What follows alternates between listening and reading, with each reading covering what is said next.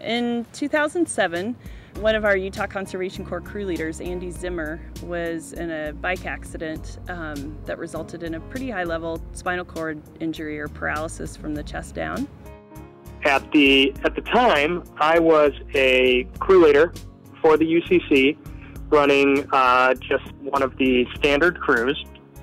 I suffered a spinal cord injury and left me paralyzed from the chest down.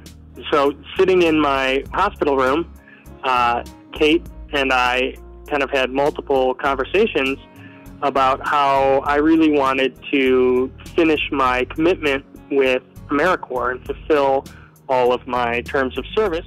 Traditionally, Utah Conservation Corps projects are located in remote areas and require our Corps members to be in excellent physical condition. So there was a need at that time to develop some new projects that didn't rely so heavily upon physical abilities to accomplish our goals. And so Andy and I started brainstorming about developing an inclusive crew and the types of projects that crew could take part in. Kate really picked up the ball at that point and ran with it, and we started developing the idea of the inclusive crew. We really wanted to get this inclusive crew off the ground. It would be a mixed ability crew made up of Corps members with and without physical abilities. We first spoke with our local ranger district, Logan Ranger District, and discussed with them various options for projects that this type of crew could work on. There was a real need for the Forest Service to develop transition plans, which are plans that prioritize what needs to happen on the ground in order to make trails, facilities, and campgrounds accessible to people of all abilities. So there was a need to get these transition plans in place and aid them in the development of these plans. So that just seemed like the perfect fit for this crew. Not only having people with disabilities on the crew, but having people with disabilities play a critical role in accomplishing our project goals and objectives. The Utah Conservation Corps project worked with the Forest Service to develop a fully accessible database. They did all the field testing, troubleshooting, and populating of the initial round so that the Forest Service now has a replicatable database so that the information that's gathered once can meet all of that data information for the agency. Great kudos to the UCC inclusive crew to pave the way for better service for everyone in the future. The main project that we developed was working again in partnership with first the Forest Service, and now we've expanded to partner also with the Park Service on conducting accessibility surveys and reporting back to them on what needs to be done based on our experiences on the ground. We also developed an accessible community garden. As part of that design, the inclusive crew created accessible raised beds, tabletop planters, hardened pathways, adapted tools so that community members with disabilities could actively participate in the community garden. What makes this garden unique is that all of the raised beds and accessible aspects of the garden were designed and constructed by people with disabilities for people with disabilities. If you're going to have a community garden, part of having a community garden is including everybody in the community, and of course folks with disabilities are part of the community, and that's definitely a group of people that we want to include. So it is important to have a portion of the garden be accessible. One of the other things that was also important to us is not have it look like the accessible portion, like back in the corner somewhere. So that's kind of where the design came from, the idea of making it universal, making it a gathering space, so it's not just for folks with disabilities and it doesn't look like it's for folks with disabilities. And we just make sure that the path of travel is big enough, wide enough, and hard enough in order for folks with wheelchairs to use it.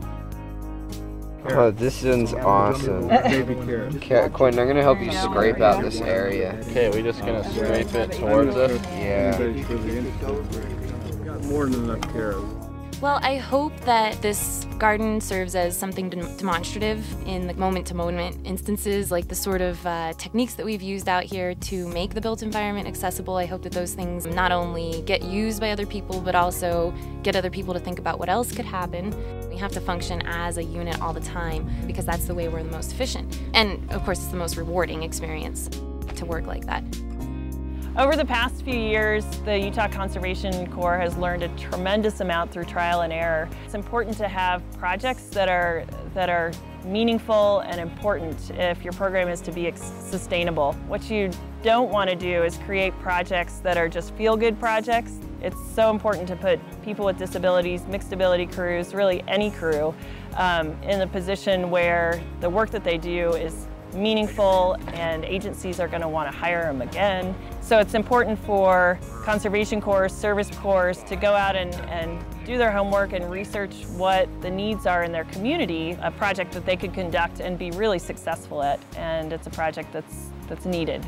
The big picture for service and conservation corps as it relates to inclusion would be that it is celebrated within each of our corps. It's something that our corps are interested in and are actively pursuing, and that it incorporates all aspects of their programming. Inclusion benefits everyone, not just the person with the disability, but those people that actually serve, anyone that serves in the program. As a recreation manager, I do inventories, I look at sites and things, and having been out now and worked with the crew, I've learned how much I overlook and how sometimes it's the small things that matter. What this crew was able to do is pinpoint small things that we could correct that would make a big difference. Inclusion is not a difficult thing, that it should become a common everyday practice.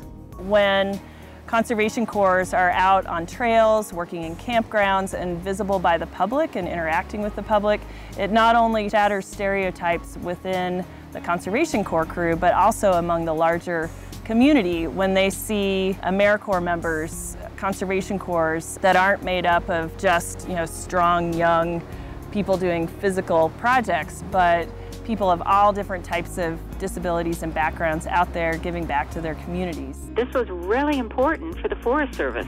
All programs and facilities are to be designed for all people. That's what is inclusive recreation. So what could be more appropriate than inclusive crews working on any Forest Service project? When the agency says we believe in inclusive workplaces and recreation sites, these experiences change the way people think about themselves and about others. It gives people an opportunity to feel like they have a say and that they have involvement in the community, and so I would highly suggest that people take a look at this model that we're putting together and look at implementing it. I think it'll change lives. This is a great program, so if they don't have one of these access crews yet, they definitely should. To make inclusion a priority. And once you have that vision and you make the commitment to make it happen, all of your other decisions become very easy to make. Just try it out, risk it. It'll be great.